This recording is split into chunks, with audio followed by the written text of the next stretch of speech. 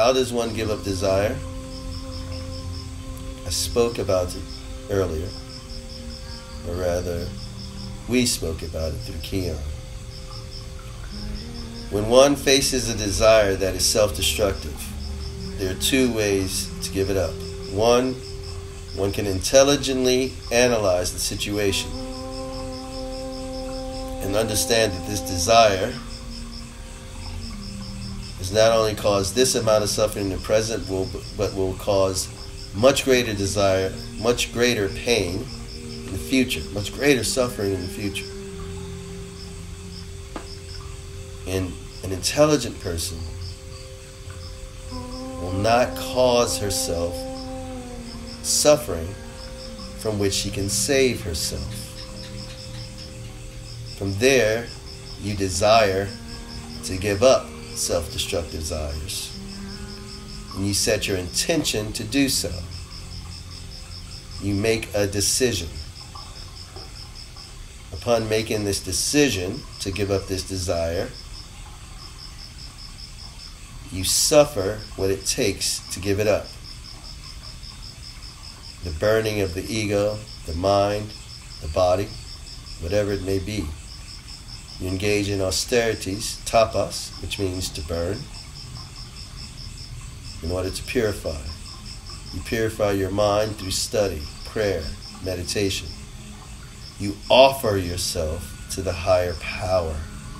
You place your ego on the altar and you pray, "O Lord, O God, please take my ego, take my mind, take my soul, take my desires."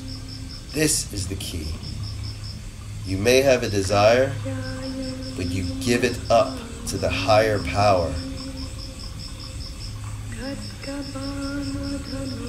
If you do not do this through an intelligent analysis of what is best, what is moral, what is good, and choose that consciously, the second way is you fake it until you can no longer fake it, and the darkness which you have sown returns to you in the form of suffering that does not allow you to continue to deny the light.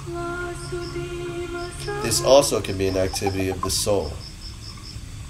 This is why some souls stop suffering sooner rather than later, because they choose, I will suffer now for what I've done so that I will not create more karma for my future. Souls who do not make that choice at some point run out of the ability to cause harm to others or to break universal law, to break natural law, to channel darkness. They simply run out of the ability, but by the time they do, due to the nature of free will, the suffering is so overwhelming, so painful, so constant,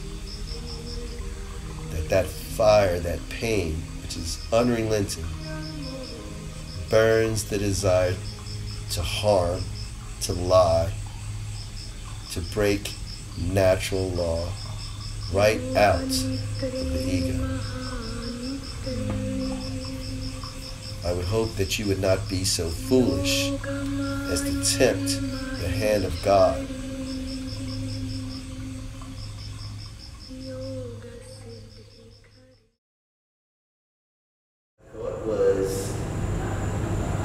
Everyone who doesn't give up wins.